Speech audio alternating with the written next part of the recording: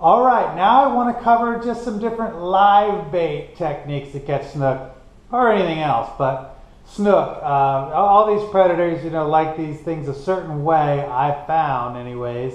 And there's different ways you can use the bait differently. Do you want your bait to stay on top if it's really shallow water? Well, we're going to show you how to hook them. If you don't care if it dives down, if it just swims this way and that way, we're going to show you how to hook them. If it's a shrimp and you're getting snagged up all the time, we'll show you how to hook them, where you can pitch them up under docks or in the oyster bars or whatever you need to do. And if you're in a deep water situation like an inlet, I'm going to show you what I believe is the best rig. If you got a nice croaker or pinfish or mullet and you want to pitch it out there in the current, let it go down where the snook are, I'm going to show you how to set up a Jupiter rig too. So that's what we're going to talk about right now. All right, so we're talking about live bait and how to hook them. Say you're fishing with a shrimp. You want to hook them in the head, but don't hit their brain. There's a little dark spot in there. You don't want to hit that, or you no longer have a live shrimp. You have a dead shrimp. So you want to hook it. Just miss the brain. Just miss the brain, but have it hooked up here in the front of their head. And that's the best if you're free lining the shrimp or if it's underneath the bobber, in my opinion. That's how I would do it. Okay, if you're fishing a shrimp again and you want to pitch it up to docks or oyster bars or wherever you think the fish, or mangrove, a lot of times I'll do it just like this. Hook it, come up from the belly so the hook's on top. And it's not all the way weedless, but it's much more weedless if you do it that way. And you just pitch that thing up to where you're, whatever it is you're looking for. A lot of people will fish this with a jig head. So that'll just be a jig head there instead of a regular hook. And they'll just kind of bounce it along the bottom, just like you would do with some of those paddle tails or those other lures that we were talking about. It's great for catching all kinds of fish. Snook, actually everything eats shrimp. So basically anything in the water column will eat shrimp. When it comes to fishing with a mullet, if the water is really shallow, I tail hook them. I mean, some people hook them in the belly, but I feel that it rips out too easily, the hook does there, and you lose a lot of your baits.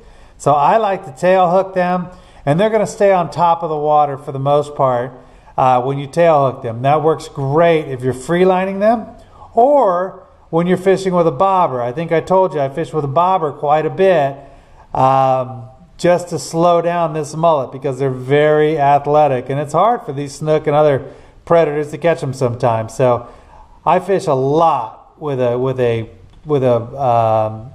mullet tail hooked underneath a bobber. So that's the way I like to fish. And when you're free lining them, you can just hook them in the nose just like that, and they're just going to go everywhere. They're going to go this way, that way, every way. These are all the same too. You got to know what kind of fish it is. So if you hook a croaker, for instance, they're a fish that wants to dive down.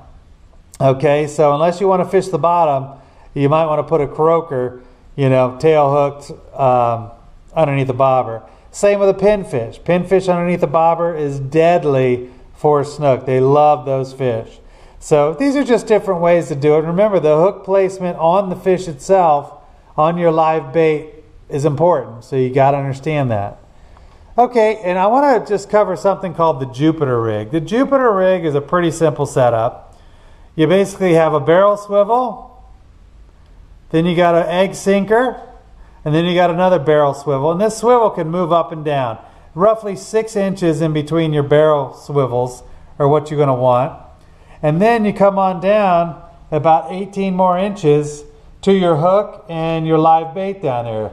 Croaker, pinfish, mullet, this is going to go right on the bottom.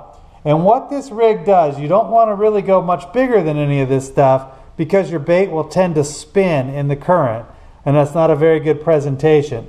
Whereas if you keep it a little shorter like this, 18 and 6, it just kind of rolls along the bottom. Now, if it's a real rocky inlet, this isn't going to work that well. You're probably going to get snagged up. But you're probably going to get snagged up on whatever system you use. If you had your sinker just right here, or if you just had your sinker somewhere up above that where it could slide up and down. But I find that a Jupiter rig works very well, at least in the inlets by me. I'm talking Palm Beach Inlet, Jupiter Inlet and Fort Pierce Inlet. This is an excellent, excellent way. But try it in your inlet, because it doesn't really matter what inlet. An inlet is an inlet. If you're losing a lot of rigs, well, switch it up. You got to change something up if this isn't working for you. But I found this is a great way to present a live bait for snook on the bottom.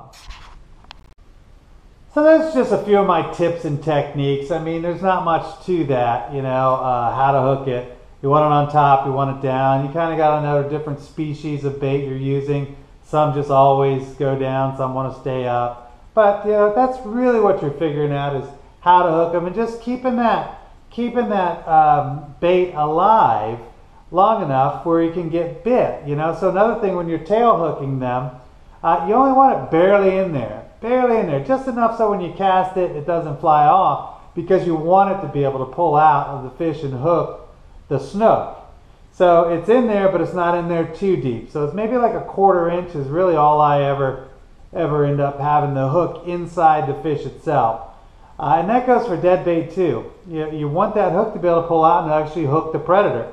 You know, if they can get it in their mouth and all of a sudden they're swimming off with it and you go to try to set the hook, you can't set the hook because it's too far in the actual bait.